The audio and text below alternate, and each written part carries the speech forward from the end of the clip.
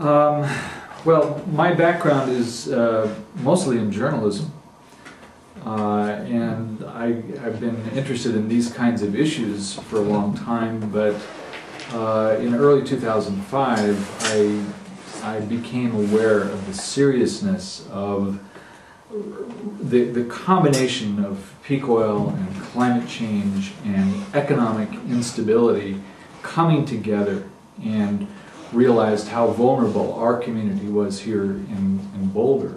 And so my partner and I, Lynette Marie Hanthorne, decided, well, we first thought that since this is Boulder, Colorado, that we'd just join one of the many local groups who were working on all this, and we found there was nobody. Right. So it was a terrible disappointment to realize that we would have to start all this from scratch.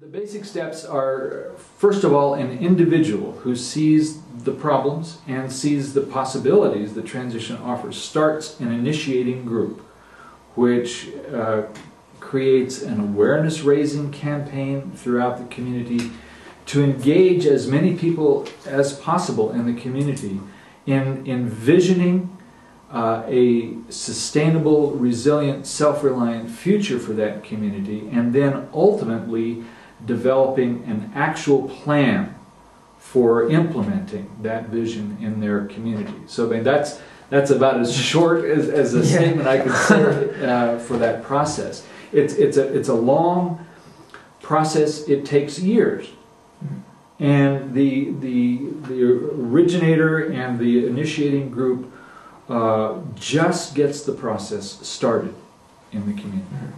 It's engaging people in what's possible.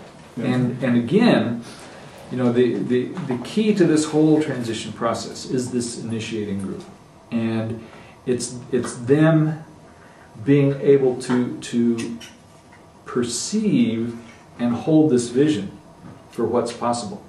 And what's difficult to grasp about this vision for a possible community is that this is not just a vision that people make up. You know, we're learning from native traditions about vision quests, you know, and you go out in search of a vision, and you go through a period of, you know, preparation, spiritual preparation to be ready to receive that vision. Well, this is like a community level vision quest, you know, and it's like there is a vision that's wanting to be born, wanting to be actualized in that community. And so that initiating group is the one who is tuned into that is willing to be the vehicle for that, and to hold that. And so it's a very different kind of thing than community planning or economic development or smart growth or any of those kinds of things, because it's what's emerging in a transition initiative on a local level is I will say it's really coming from the earth itself.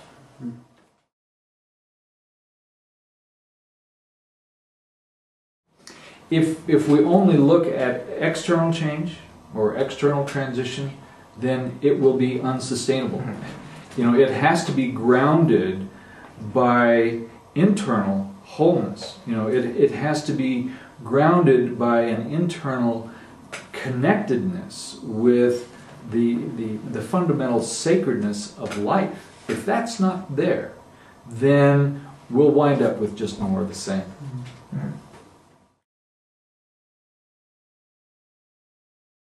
I think that if there were around 15% of the community that were really engaged in the process, that would be the tipping point. It would be unstoppable from there. We would need to grow from there, of course, beyond 15%, but I'd say that's probably the threshold. Well, you start with an initiating group. I mean, it's the same process no matter what the community is. And the initiating group needs to be people who are really inspired, who are well informed about the issues, and who are committed to the health and well-being of their community, committed to bringing transition into that community. So it's tricky to find those people, but that's how that group forms. That initiating group is key to the whole process, because that group is going to be holding the vision for their community. We believe, as near as we can tell, that the transition process can work in any kind of community, any scale of community.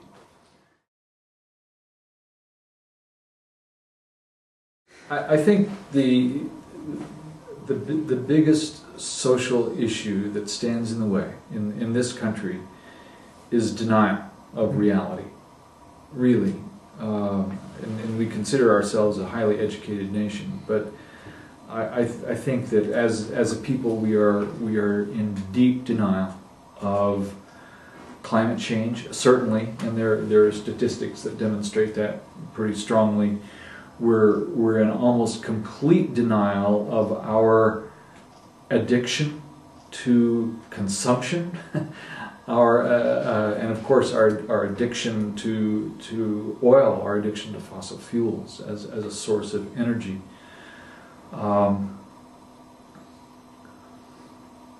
So I think that's the most serious challenge that we face, and that along with the belief that we have in this country that our leaders in government will take care of all of this, you know, and it's not going to happen. I mean, it's clear now that our governments are not capable of responding to the challenges that we're facing, and that what that means is in our communities we're on our own. We can't depend upon somebody else to solve this. I don't think we have to abolish it, and there are those certainly who do. People like Derek Jensen, who with his deep green resistance movement is saying, you know, if civilization is the culprit, then isn't it our responsibility to bring it down as quickly as possible? And that's a challenging intellectual argument, but we don't support that. You know, we feel that while it may not be possible to change the system, and it might, and there are some people who are working on that, and we're all for those people who are trying to change the system. But meanwhile, we think it's important to build a parallel system, because I believe that the current system, in any arena that you want to look at, the current system is profoundly unsustainable and will ultimately collapse under its own weight. Yeah, that's for sure.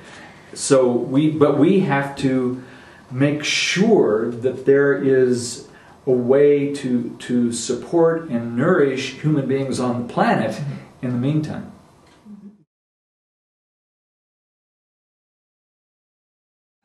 I think there are a lot of lessons out of the experience of Cuba. You know, one is how important permaculture is, because there were many permaculturists already working in Cuba before the Soviet Union collapsed and their oil supply was cut off almost overnight.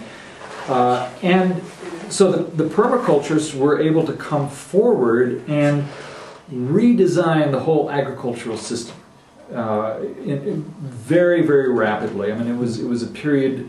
They went from a fossil fuel based agricultural system to a almost totally organic, local labor-intensive system in a matter of 18 months. And it was a tough 18 months, but they did it. So that's first thing. Permaculture is essential. We'll all be learning permaculture. Number two, it was easier there because the government mandated it.